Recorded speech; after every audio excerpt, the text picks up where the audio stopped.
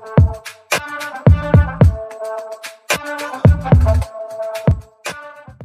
guys, I'm Anisha and welcome back to another video. So today we'll talk about repairing our skin barrier or moisture barrier. Now before that, let's discuss what exactly is skin barrier, how to identify if we have a compromised skin barrier or not, and then what should you do about it. So let's get started. Now skin barrier basically is the outermost layer of the skin which protects it from environmental threats while also reducing transepidermal water loss. Let me explain. Imagine your skin barrier as a brick wall wherein the bricks are the skin cells and the mortar is the fat lipids which hold the cells together, also trap in the hydration so that it won't leave your skin. Now imagine another wall with lots of holes in it. You can see through it.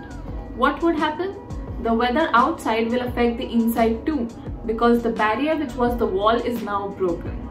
Now this is applied to your skin as well. When the physical barrier is broken, your skin is exposed to outside environmental stresses like dirt, dust, pollution, which could penetrate into your skin and cause skin issues. Now this happens the other way around too. Your skin now is no longer able to hold in the hydration and loses water through transepidermal water loss. As a result, you have dehydrated skin and skin concerns with lack of protection. Now we know what a skin barrier is. So step 1 is to identify if we have a compromised skin barrier or not. And it's not that difficult. Ask yourself these questions. Do you have sensitive skin, redness or inflamed skin? Do you have dry skin to the point that it is flaky in some areas? Do you suffer from acne? Does your skin feel dehydrated or sometimes extensively producing oil, like more than it was used to before? Or the products you are applying or you're cleansing your face and your skin on the face burns and stings? If yes, then you do have a compromised moisture barrier, and it's okay. We are here to learn more about our skin and take baby steps to improve our routine. But if your skin barrier is severely damaged to the point that you have rosacea or contact dermatitis, then it's better that you consult a dermatologist or an esthetician and get yourself a prescription-based routine.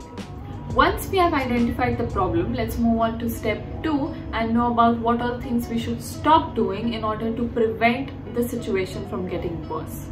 First and foremost is to check the ingredients of the products you're using. You have to avoid harsher ingredients like alcohols, skin irritants like essential oils, fragrance, too many botanical extracts, because you never know what could react to your skin and make your skin sensitivity even worse.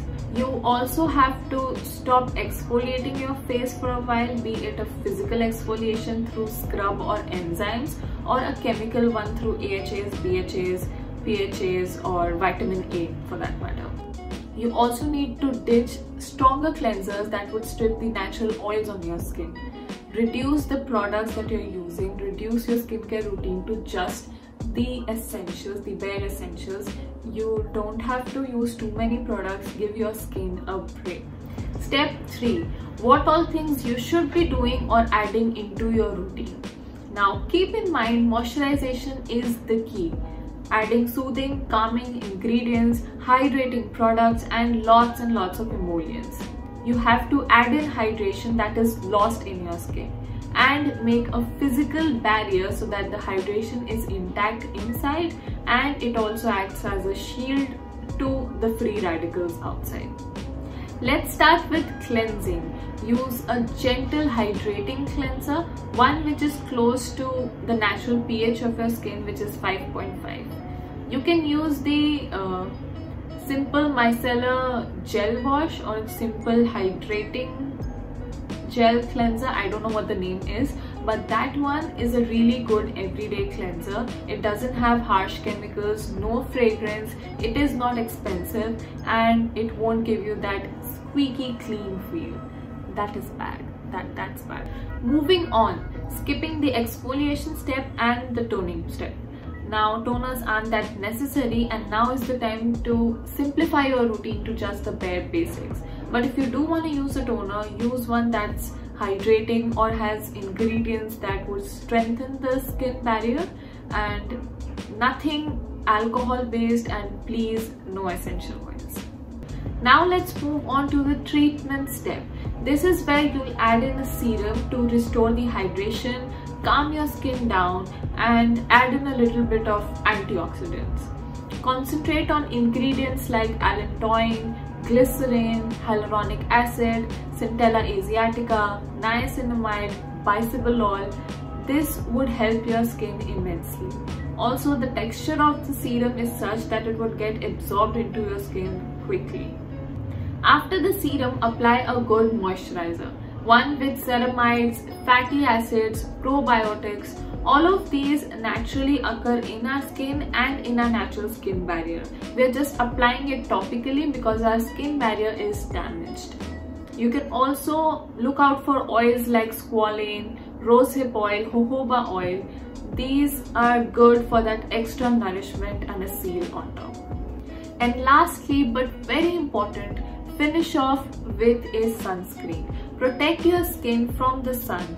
Choose a physical or a mineral based sunscreen over a chemical one. You don't want to use a chemical UV filter that could potentially react to your skin at a point where a skin barrier is already weak.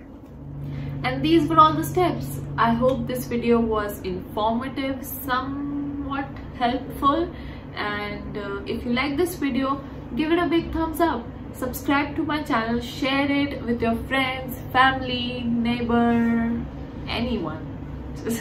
Subscribe to my channel, and I'll see you guys in my next video. Thank you for watching. Bye.